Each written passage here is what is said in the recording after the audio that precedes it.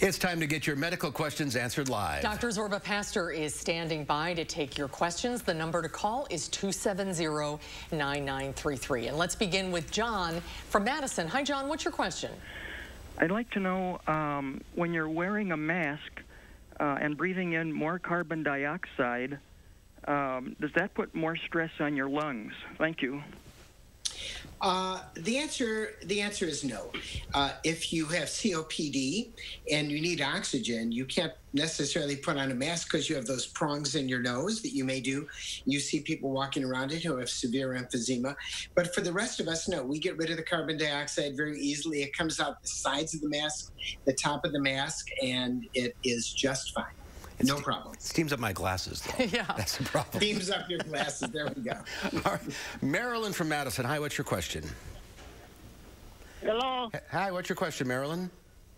I'm calling about anger. I want to know what you can take as a vitamin to control the anger, or food you can eat that's got to be a vitamin or a mineral or something that can help. Sure. Well, I have some good recommendations for people who have anger management problems. And the answer is antidepressants. They are remarkable drugs.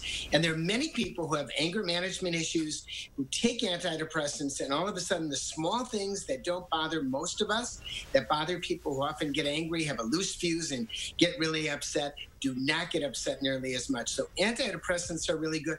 I don't know of any vitamin, mineral, or food that will actually do it. The other thing I think that's important is anyone who is drinking or smoking weed should stop drinking and should stop smoking weed, because that can be a big issue for people who have anger issues. Yeah, a lot of people are struggling with anger. Yeah. Right. And of course, there's always counseling. Very important, especially during a time like this if you're upset. Yep.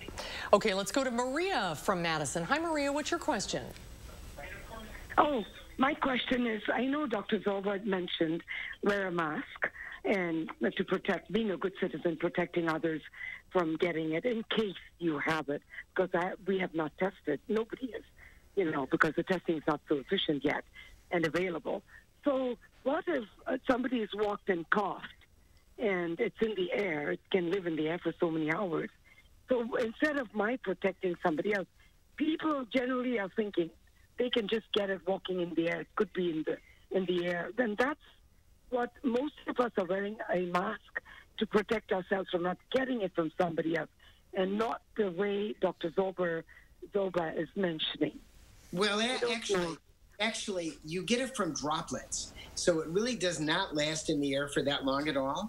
And that's why social distancing of 6 feet can really make a difference. It doesn't stay in the air. Now, there are some in a closed situation, for instance, for tuberculosis and measles, they can stay in the air for very long periods of time, but COVID does not appear to stay in the air. It does stay on surfaces, which is why it's very important to wash down surfaces and keep the surfaces clean, because that's where COVID tends to live, on the surface. So if you meet somebody on the street, just give them some 6 feet. No, not unless you're too close. They sneeze in your face. You don't have a mask on. And once again, the mask will not reduce it to zero, but it's kind of like wearing a seatbelt. It doesn't reduce your risk of an accident to zero. It just reduces your risk of getting it in the first place. All right. Let's go to Teresa in Madison. Hi, Teresa. What's your question? Yes, thanks for taking my call. I have a question, washing our hands and sanitizing and whatnot, but when you're out and about and you have plastic gloves or whatnot on, should you wear those or not? I think wearing plastic gloves is a good idea. When you're out and about and doing things, doesn't hurt. Once again, it keeps your hands really cleaner and freer. Get a little pocket sanitizer. You can make your own. There are a lot of things on the web. Equal parts 100% alcohol with vodka actually will make a 70% mixture if you can't buy it. Although I've noticed that the grocery stores now do have hand sanitizer in them.